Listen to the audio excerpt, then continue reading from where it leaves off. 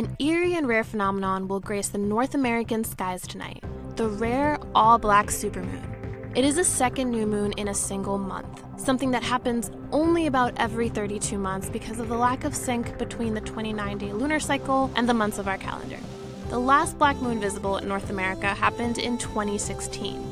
The black moon will happen tonight, Wednesday, July 31st at 11:12 p.m. Eastern Time, and though you can't see the new moon without special equipment, you can still enjoy its effects.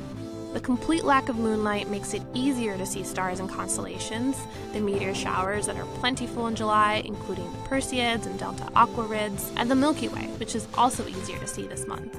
Want to check out the stars against this black moon backdrop? As always with stargazing, it's best to get as far away from light sources as you can and recline back in a lawn chair or blanket to take in as much of the sky as possible.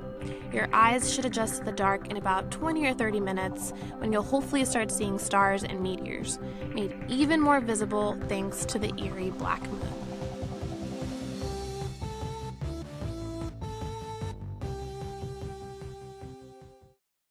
Hey NBC News viewers, thanks for checking out our YouTube channel. Subscribe by clicking on that button down here and click on any of the videos over here to watch the latest interviews, show highlights, and digital exclusives.